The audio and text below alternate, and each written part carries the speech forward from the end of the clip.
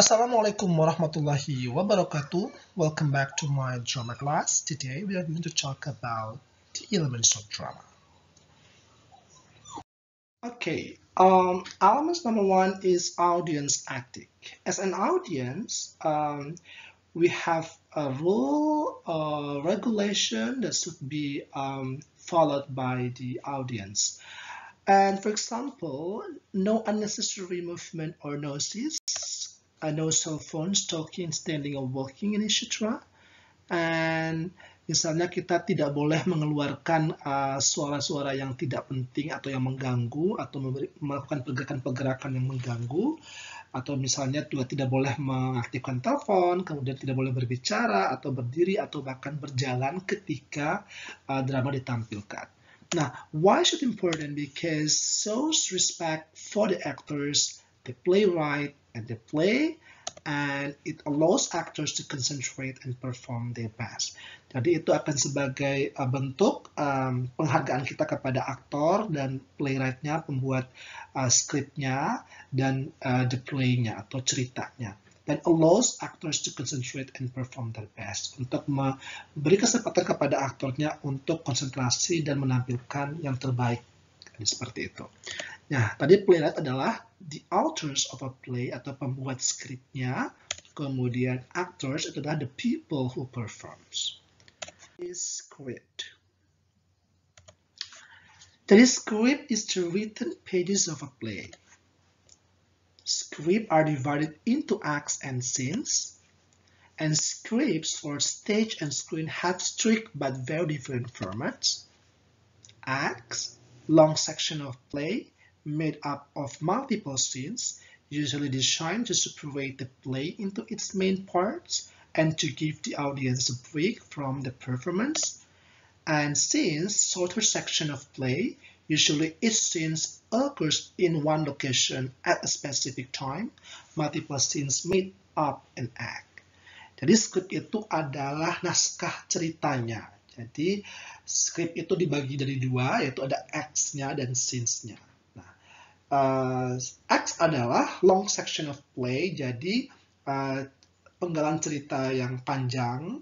Kemudian made up of multiple scenes, itu dibuat dari beberapa scenes, usually designed to separate the play into its main parts and to give the audience a break from the performance. Jadi itu dibuat untuk memisahkan antara cerita dengan bagian inti dan untuk memberi kesempatan kepada audiens beristirahat. Jadi misalnya ada jeda-jeda, itu namanya X. Jadi X itu dibuat cerita, kemudian dibuat jeda sebentar, kemudian itu dibuat dari multiple scenes. Kemudian scenes adalah shorter sections of a play, jadi penggalan-penggalan cerita di setiap sesinya. Jadi usually each scene occurs in one location. Biasanya setiap scene itu muncul di satu lokasi atau satu setting tempat at a specific time, pada waktu yang spesifik atau tertentu. Nah, multiple scenes makes up an act. Jadi, beberapa scenes itu nanti akan membentuk satu act. Jadi, act itu bagian lebih panjang, kalau scene itu adalah penggalan-penggalan potong cerita. Seperti itu. Next, construction on the stage that shows time and place. Set means it can be like setting of time, setting of place, but in drama, set is set up on the stage. Jadi misalnya kita ada panggung, itu namanya set. Nanti di panggung itu biasanya di set up ada tone, time settingnya, ada tone, place settingnya, atau setting tempat dan setting waktunya. Jadi seperti itu. Number 4 is properties. Properties here is items used on stage by actors. Jadi misalnya semua properties atau items astem yang digunakan oleh aktor dalam menampilkan drama. Jadi bisa meja, kursi, table, chair, and what's called bat, cupboard, or a book, pen, a radio, a computer, and so on and so forth.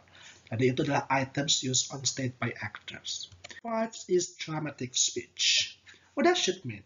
Dramatic speech can be a dialogue, two or more people talking, monologue, one person talking, and soliloquy, one person speaking their thought out loud for the audience. Jadi ada 3 jenis dramatic speech. Jadi biasanya itu ada dialog antara 2 atau lebih orang yang berbicara. Kemudian monolog itu adalah satu orang saja bercerita seperti berbicara tentang alur ceritanya. Kemudian soliloquy itu lebih ke seseorang berbicara kepada penonton, menyampaikan sesuatu, menyampaikan cerita, tapi ada respon dari penonton. Jadi mengajak penonton untuk berbicara. What that should mean? Found in brackets or parentheses. Jadi biasanya di sini dalam sebuah naskah drama itu ditemukan dalam kurung atau di dalam kurung itu tertulis dia harus mengapain, misalnya dia harus menangis sambil berjalan, sambil bersiul-siul, itu namanya stage directions. Jadi arahan di atas panggung. Jadi itu, nah misalnya dia berjalan seperti ini, itu namanya stage directions. Jadi itulah 6 elements pertama dari drama.